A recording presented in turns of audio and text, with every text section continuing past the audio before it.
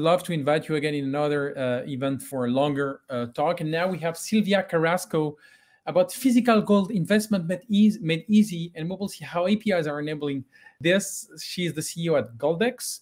And every time people say, yeah, it's great, a tech conference that doesn't talk about Bitcoin, but talk about gold. Hello, Sylvia. How are you? Hi, Mehdi. Very well. And you? We're doing really well. So you're based in UK. You work with gold and APIs. Love to hear the story. The stage is yours for 20 minutes. Thank you. I'm not in Spain. I'm in Spain. Sorry, I'm not in the UK. I'm in Spain at the moment, in the place where you see this picture. So this is 2 minutes away from me, which is pretty nice. But Goldex is a UK company, right? If I'm expanding UK. Yeah. So basically, just a super short background about me. I am Spanish.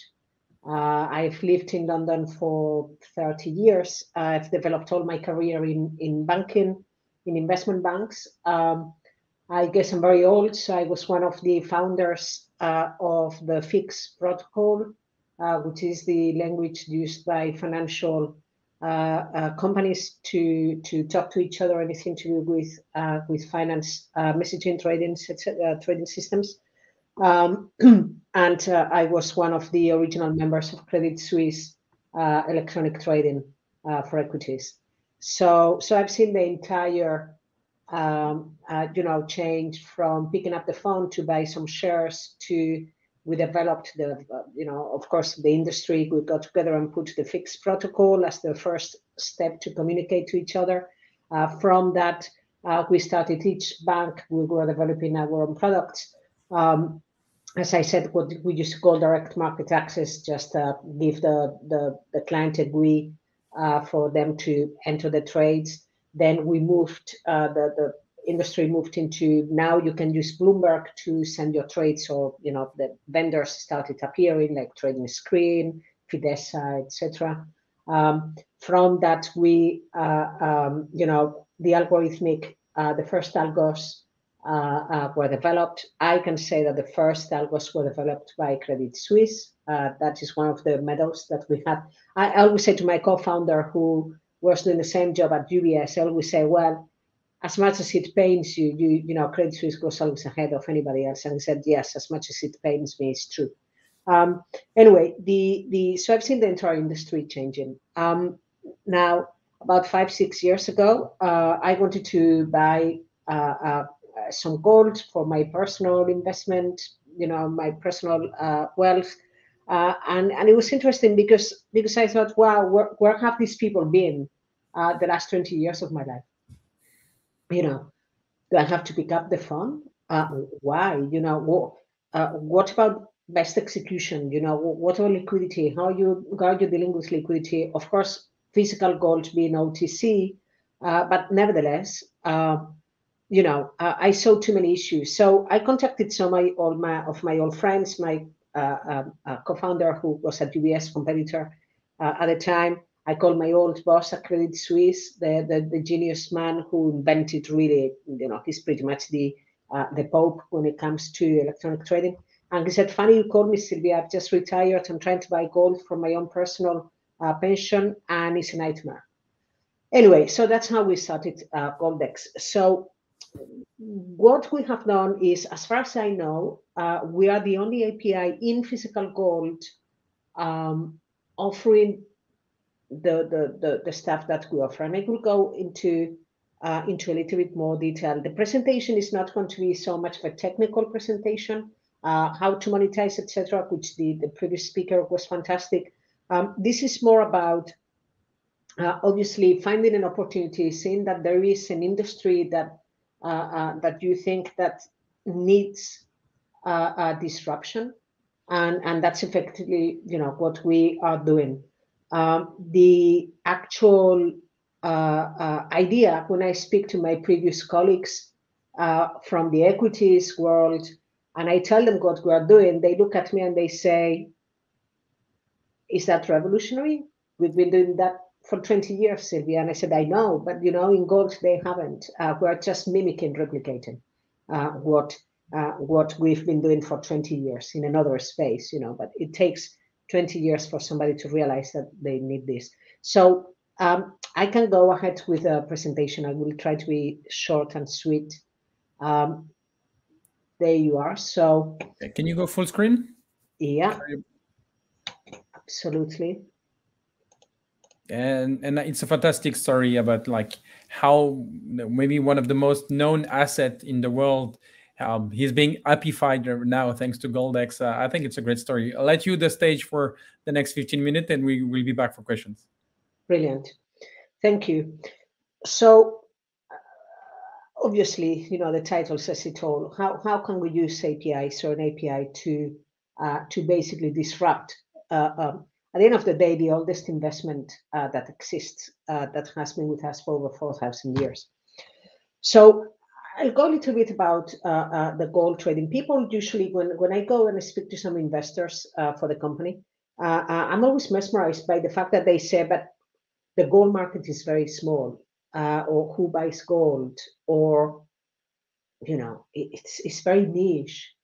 And I'm just mesmerized because it's actually bigger than any stock exchange volumes wide trading on a daily basis. So, you know, a few stats here: 40% of high earners have bought gold in the past 12 months. 4.5 billion traded daily, and this is physical gold. When we talk about gold overall traded, also including derivative gold, we go on the nearly 200 billion pounds a day. So it's definitely not small, as some people might think it is.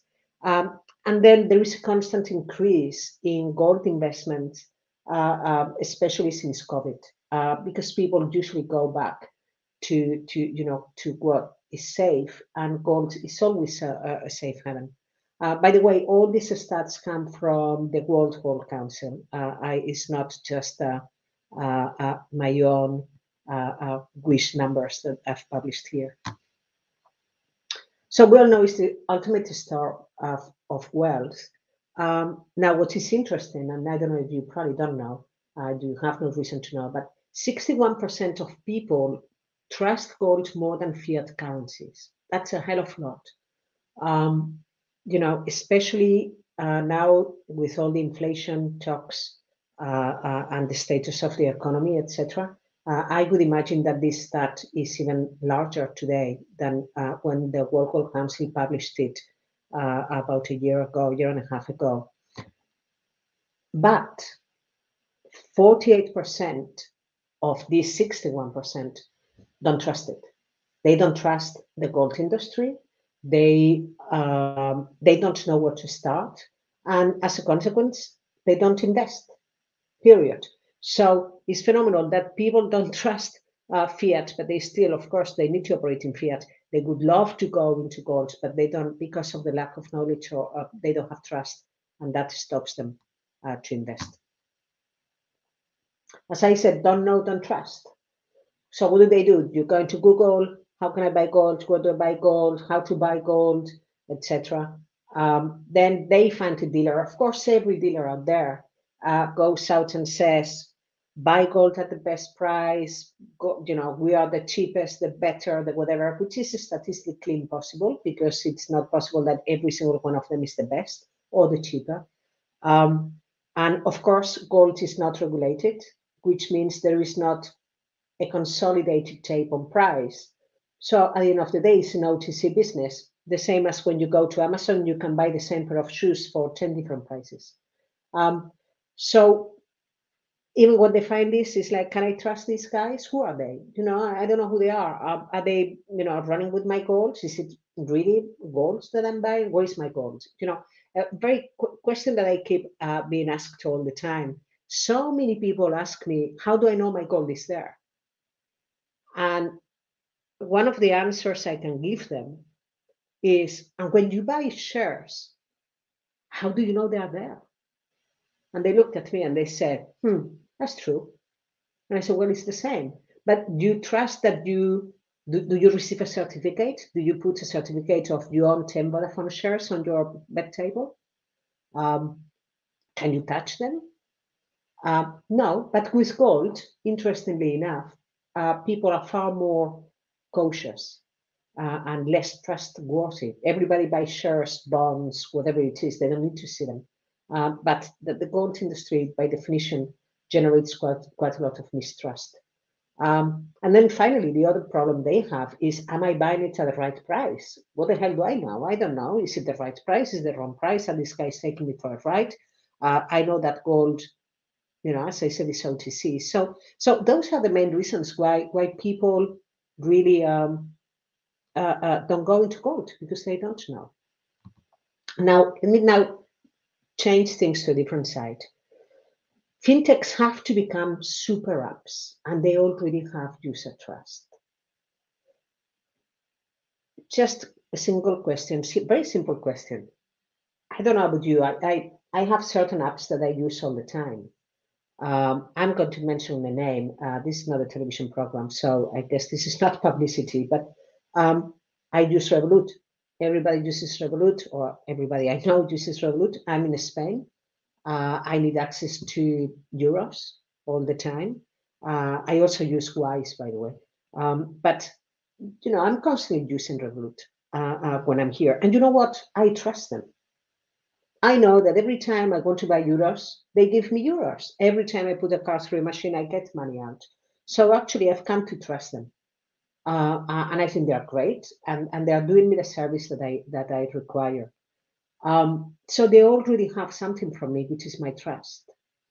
And that is super important, because I mentioned to you before how trust is the #1 barrier when it comes to gold. So if you're a gold digger, you really have to overcome trust. But these guys already have it. They have my trust. If I was going to buy cryptos tomorrow and I don't know anything about cryptos, I would probably go to Revolut. Now, are they expensive? Probably. Actually, yes, they are. They're saying that they are super expensive with gold, but they I know that ultimately, look, I'm not going to buy £1 million. So really, what I really care about is that if I was buying gold and I didn't know anything of cryptos and I don't know anything about it, I would use Revolut, because I trust them, and they'll give me. I will make, probably the gold will be there, right? But that ties with Revolut again. Go think about Revolut. 5 years ago, a couple of guys from Credit Suisse, one of my colleagues, Nikolai, leaves the bank, gets with another guy, and set up a company to make sure that you don't have to queue at the post office to buy your travel money. You don't need to go to the booth in the airport to exchange your FX, and suddenly Revolut starts. But what were they originally? They were just an FX travel card. Think about Revolut today. They offer gold, they offer cryptos, they offer so many different products. And one of the products that I hear they are launching is a sort of travel agency, I think. Anyway, why? Because they are super app. They are a super app. When you look at super apps in China, in India, the marketplaces, the huge market, the pay ATMs, where they do everything, you can buy gold, flying tickets, whatever it is that you want. And that is how the industry is going. Fintechs are now they have to become a super app. So long are the days where you are a fintech in a single vertical. Now, these guys compete with everybody else. The banks, the neobanks, are now opening wealth because they have to offer cryptos and equities and gold. The wealth management, manage your money online, etc. Fintech now has to be offering fintech, banking products. So they are all interconnecting each other. They're all competing. They all need to attract new clients, and clients, we request everything. I want everything. I don't only want one app. Or I don't need an app for every single product. I want a super app, and that is a massive change in the industry that we have seen in the last year, more or less. So you have the fintech. They have to come everything and anything. I usually say that maybe not many people buy cherry Coke, but the Sainsbury's needs to put a shelf with cherry Coke because some people want it. So the fintechs now are looking into offering gold, and then they go out and they say, okay, fine. So how do I do this? And then it's when reality hits them. So what's happening in the industry, in the gold industry, is that the quality of the technology from the dealers, I mean, I'm putting there is poor. I could say is pretty much non-existent. I mentioned about fix. I don't know how many people are listening to this, but some of you, or quite a lot of you, will know about the fix protocol. I do not know of a single dealer who uses the fix protocol. Not one. I've never found one. That's pretty poor in my standard. So they cannot service the institutional companies. And you know what?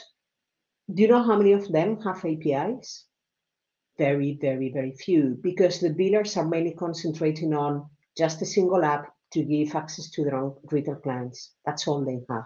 So these fintech companies, they cannot really speak to them to these dealers. Then the second issue they have is the liquidity. I am Revolut. I interact with a company. They have an API. Thank God, I can integrate to them. But then Revolut has 10 million clients, and liquidity in gold, issues can happen because it's a real product, is the real bars, and that dealer can actually have problems with transportation, with the actual amount of gold that they have or not, etc. And we've seen this during COVID. What is Revolut going to do? Rely on a single dealer? And they have 10 million clients behind? That's a massive risk for them. Not only they have that problem, they also have a price risk. So you rely on a dealer. The dealer tomorrow morning decides to, put the spreads as big as a couple of double deckers go through it, and they cannot say what. You rely on them. It's an OTC price. If tomorrow they want to put the spreads and the price is up, so be it. They can do it. And Revolut is stuck, or whoever is the fintech is stuck. And then operation is a nightmare. Gold, you have different denomination of bars. Some dealers will allow you to buy in minimum quantity bars. Others go down to X amount of grams. The majority of them stop at 1 gram. 1 gram is around 40 pounds. So it's quite a lot of money. Now, if a client wants to buy 100 pounds, they can only buy really 90.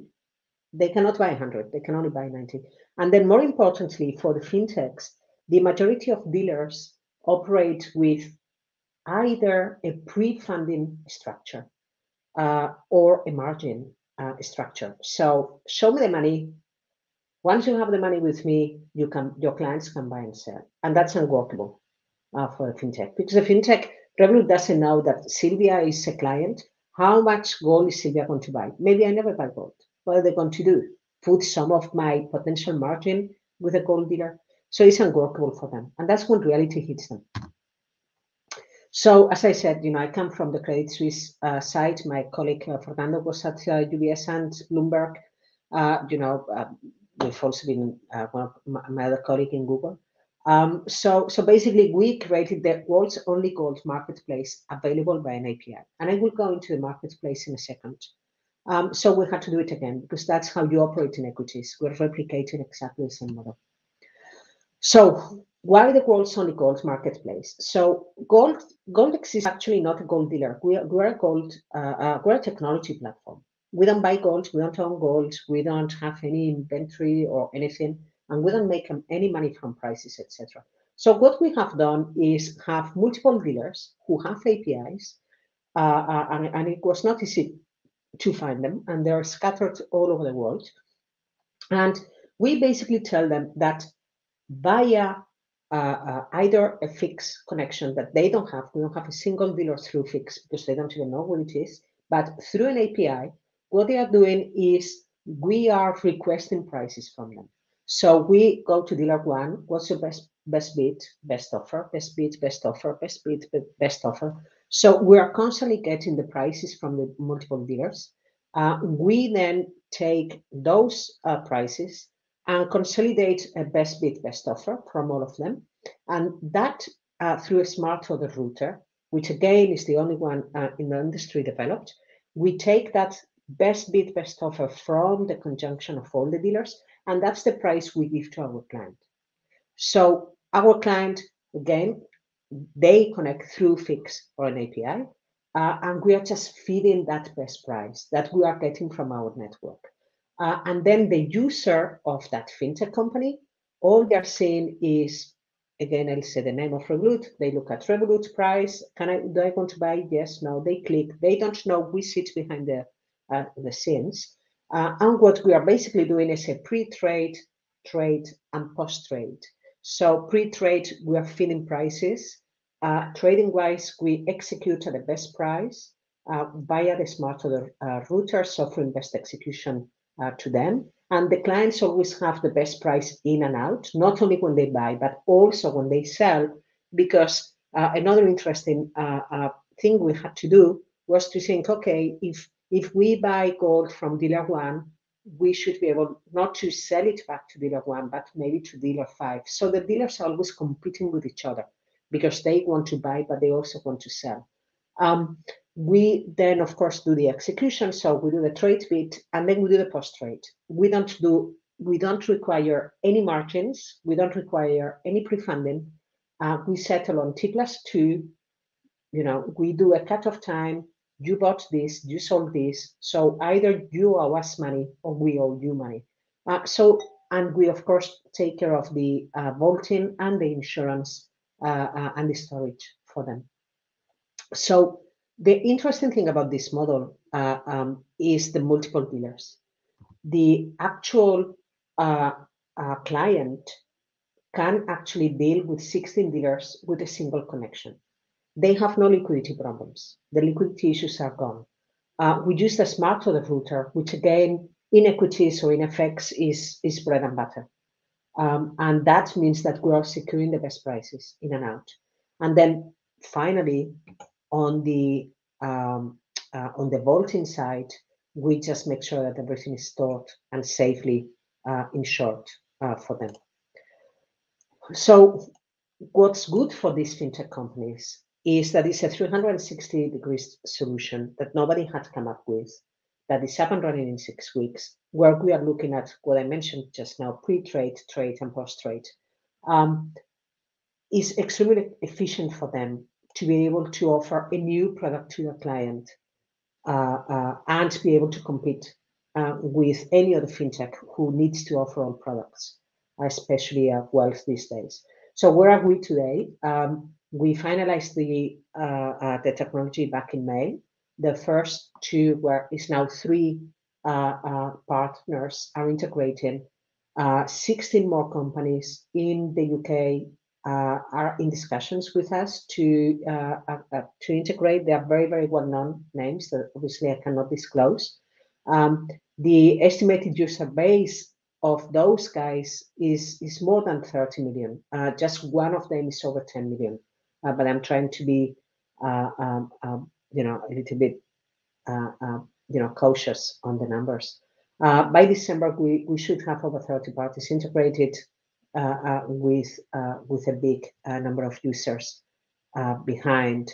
So all this to say that I don't know how am I doing for time, but all this to say that I usually laugh when I said it takes equities people to disrupt the gold market, and that's the case. We are literally replicating something. I don't claim that we are inventing the wheel. The wheel was invented. What I still don't understand is why nobody thought about this. I don't understand that, in the technology era as we are, people are disregarding one of the largest investments vehicles and assets in the world. And nobody has thought about this. And ultimately, the ones who get benefited are the clients, the ultimate user who can buy, sell. They don't have to be billionaires, millionaires to own gold. They can actually put their money in there. They can protect their wealth. They can even speculate with it safely, and more importantly, with a very easy access to do this. And that's what we are facilitating. Yes, Sylvia, we reached the time, but just last point on, you're actually liberating energy, you know, from all the gold minters who don't have IT or access to all these fintech apps and everything. You enable at least to make the link between the producers and the end users via the different platform, and APIs are the channel for that. Yes, exactly, and especially for our clients, who are our clients, fintech companies, but of course embedded finance companies. The amount of embedded finance companies that are in discussions with us is quite large, because at the end of the day, what they are doing is they have a list of products. The fintechs these days, I was talking to somebody who's setting up a bank and is going through the application with the Bank of England, the regulator in because it's a regulated bank in the UK. And I said to him, I guess you are not going to be building the technology, are you? And he said, of course not. He won't be building the technology, and these guys are very big. And he said, no, of course not. I will go through a company and I will pick what the products that I want. And I said, what a smart choice. And that's why these embedded finance companies now, the Drive Wells, the Alpacas of this world, they are being very successful because you know what? They are the easy access, tapping into an easy the fintechs to deploy new products. And that's what we are doing with this specific project at the moment. Yeah, thank you very much, Sylvia. We reached the time, but yeah, really glad to have you at Apidays London to show that APIs are can be total enablers of some, legacy industries, but that needs to embrace the digital revolution and new customer habits. Thank you very much, Sylvia.